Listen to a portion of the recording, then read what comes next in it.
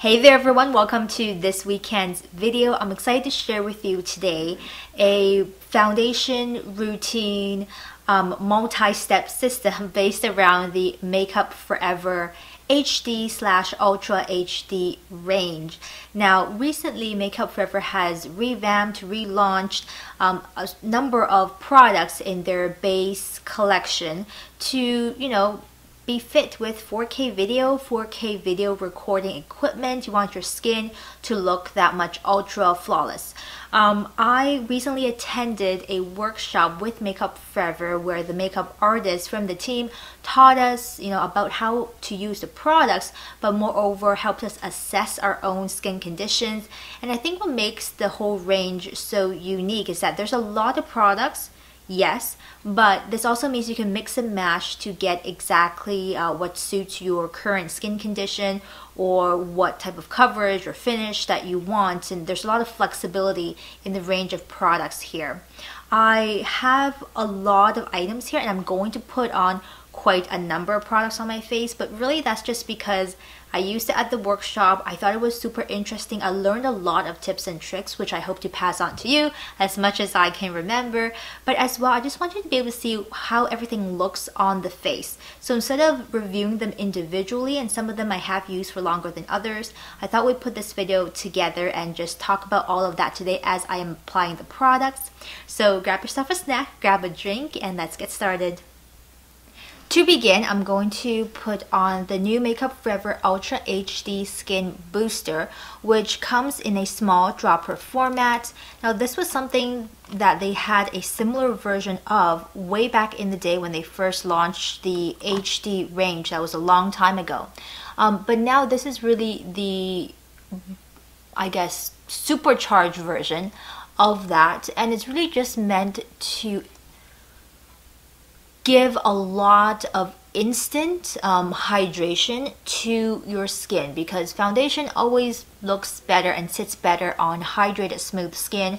I do have moisturizer on, but I do notice around the eye area and certain areas on my face, especially if I'm a little flaky, I can get patchiness whenever I apply foundation. So I just lightly put a layer all over my skin.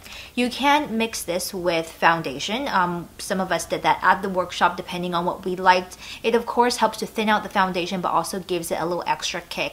And of course, the main ingredient in here is, supercharged hyaluronic acid, which I've talked about loads and loads here in terms of skincare and what I use. So I love that ingredient. Makeup Forever has the skin equalizers, and there's a ton of different shades available.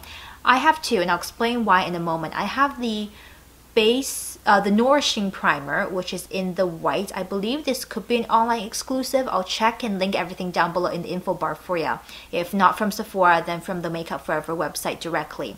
I also have the Radiance primer, which is the pink one. Now they also make a blue one, a purple one, a yellow one, and a green one for color correcting. And the makeup artist was saying that a lot of times, if you were looking for that really natural look, some of the makeup artists just directly use the primers to color correct instead of actually even having to use foundation. So I thought that was pretty cool. I'm just putting on a bit of the Radiance pink primer, especially in the center zone of my face. If you watch a lot of Korean makeup tutorials, they call this like the star zone, where you want to be super bright and lit up. I thought that was kind of an interesting reference. So essentially the forehead, around here, a little bit down the center of my nose, and on my chin, and I'm leaving everything else more or less bare. So why did I use the pink one versus, the purple and whatnot? At the workshop, I finally had the confirmation that my skin tone is a neutral skin tone. I've been saying this for ages. A lot of the warm toned yellow based foundations seems too rich in the yellow pigments, and I needed something that was a light kind of pale yellow and not a super saturated MAC foundation type of yellow, if you know what I mean. But I wasn't really pink either. And a lot of people do that vein test, if your veins are green or if your veins are blue or purple. I actually have both, and the makeup artist confirmed that I have a neutral skin tone. So the Makeup Forever Ultra HD foundation, I do have the liquid here as well as the stick foundation, but I'll use them separately in a moment. They are categorized into warm tones and cool tones, the yellows, and I think it's yellow and pink is how they've divided it. So they don't have a neutral. So what you can do if you're in kind of my situation is, of course, get two and mix them together, or you can use a primer that is a bit more cool toned and then put on a foundation that is slightly more warm toned, and that does kind of cancel things out.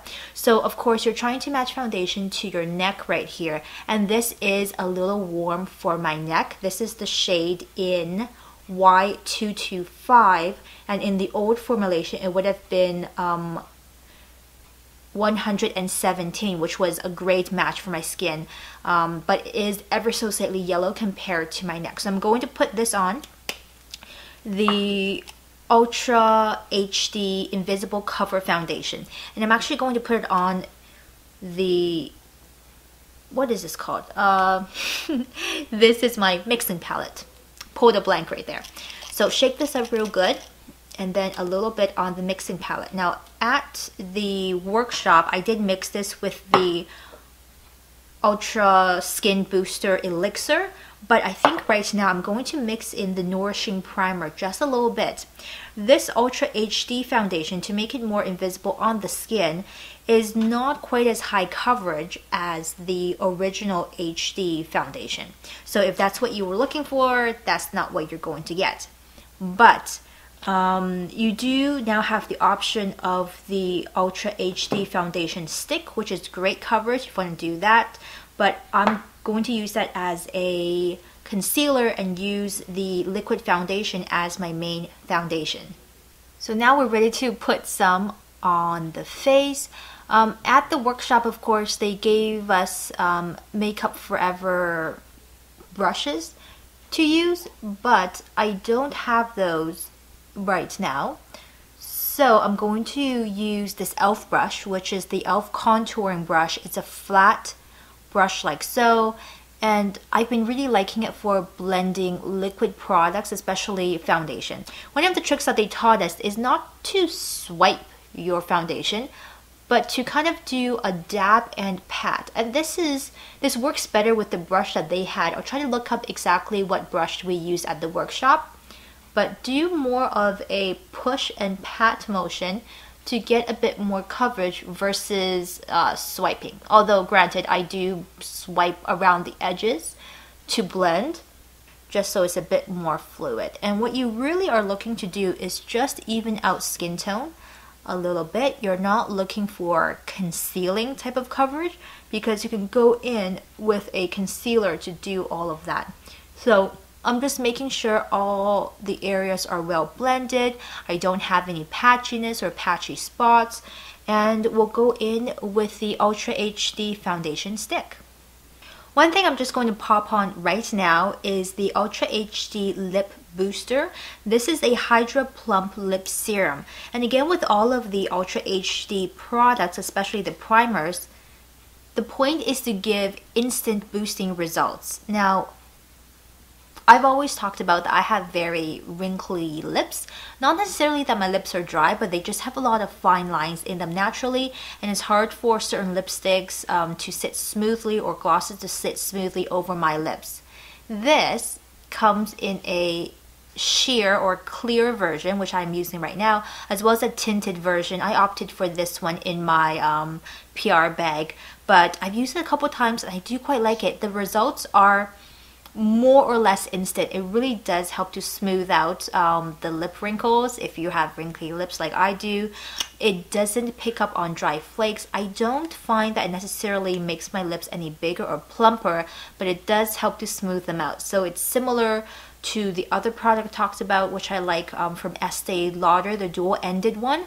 That one is good too. This one might be a little bit cheaper in terms of general pricing.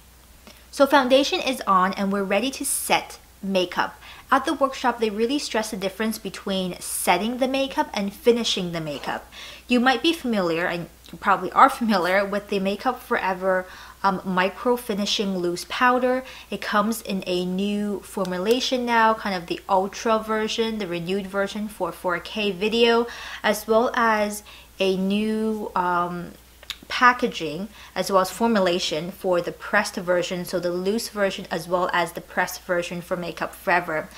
The pressed version now also comes in a couple of more shades. There's a peach shade and I think a yellow shade, or was it a yellow shade and a deeper shade? Either way, there are 3 colors now in the pressed version, and still only just one translucent color, the clear, in the loose. Okay, but for setting my foundation, because I don't have a Makeup Forever setting product, I am going to use the MERCIER loose, what is it called?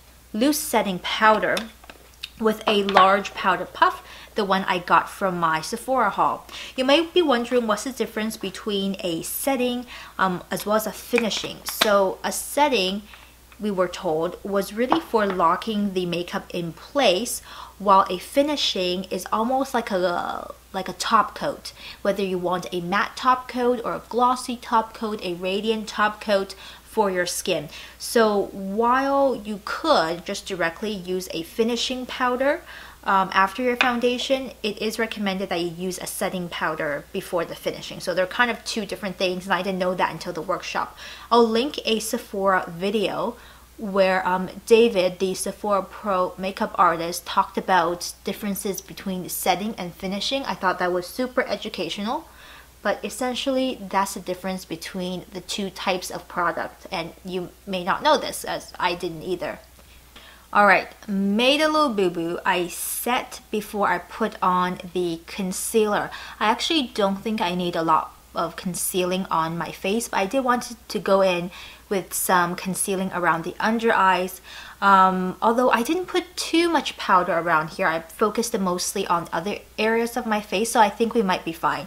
Backtrack though, if you are doing this yourself, do the concealing and the foundation and then the setting powder. I got too excited and I went ahead of myself. But let's go back to concealing around the under eyes. They, at the workshop, recommended, of course, the corresponding concealer in the Makeup Forever range, but I actually really liked using the foundation stick as a concealer. I thought that was plenty of coverage for me, and I liked the consistency of the product. I have the foundation stick in the same shade, Y225, or the equivalent of 117 in the old color range, and I'm just taking a little bit on my finger. It's super emollient and patting it around the dark areas. So again, if you're doing this at home, remember to do this before you set the makeup. But I didn't put too much powder around the eye area. I stopped myself when I realized, so I think we might be okay. I have tried using the foundation stick as foundation, and on its own I found it just to be a bit too much coverage for my personal liking. So whenever I do use that, I mix it together with the booster or with the primer. But really all I did was a tiny bit on my finger and around the dark areas, and I'm going to go back and reset the under eye with the MERCIER. Now we're ready for actually finishing the makeup, and of course the Makeup Forever Ultra HD super popular finishing powder gives a soft focus effect on the skin. I'm using the pressed version with a Tweezerman blush brush. And one tip that they gave us at the event was something that I'm pretty sure I've mentioned before in my own videos, which is to roll powder over the skin, especially if you find you pick up a lot of flakes when you swipe. If you have dry skin, rolling it prevents you from disturbing the makeup and just applies the product more delicately to the skin.